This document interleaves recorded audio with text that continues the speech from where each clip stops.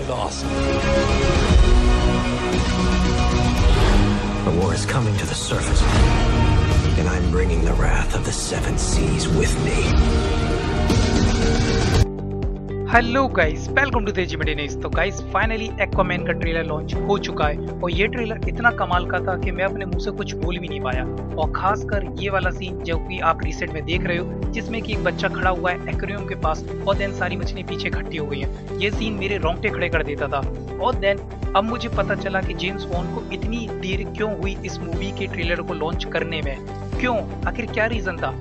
जब मैंने ये ट्रेलर 1080 पिक्सल में देखा तो इसकी क्वालिटी, इसका एनिमेशन, वीएफएक्स इतना कमाल का था, मेरी आंखें फटी की फटी रह गई। और पहली बार अंडर वाटर मूवी इतनी क्लियर। ये मूवी डार्क बिल्कुल नहीं है। जी हाँ, अगर आप इस मूवी को 3D में देखेंगे थिएटर में तो आपको इतना ज़्यादा फील होगा रियलिस्टिक कि आपको इतनी डार्क बना तो दिखाई नहीं देगा, जैसा कि बैटमैन वर्सेस सुपरमैन में था, जो कि जस्टिस लीग में था, बट इतना ज़्यादा मज़ा नहीं था। बट ये एक्वामैन मूवी हर जगह से मेरे को बिल्कुल परफेक्ट कंप्लीट लग रही है। और फाइनली जेम्स वॉन ने ट्रेलर भले देर में लॉन्च करा, पर करा एकदम ऐसा कि सब मुंह से निकले फाड़ू। क्या ट्रेलर था।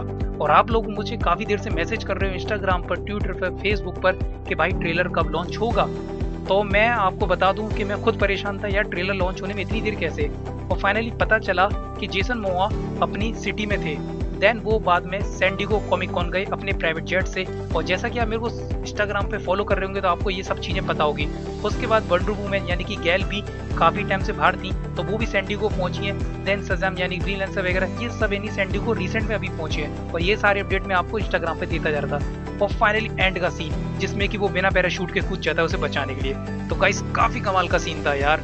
तो आपको क्या कहना है और आपके क्या रिव्यूज़ हैं मुझे कमेंट सेक्शन में जरूर बताइएगा। और देन गाइस आज के लिए बस इतना ही। अगर आपको ये वीडियो पसंद आए तो प्लीज लाइक कमेंट शेयर करो। जो बंदे इस वीडियो को नहीं देखो या तो उस पर एक्वामैन के हाथ मारो या पैर मारो, सब्सक्राइब करो। बाय बाय, जा रहा हूँ और गुड नाइट।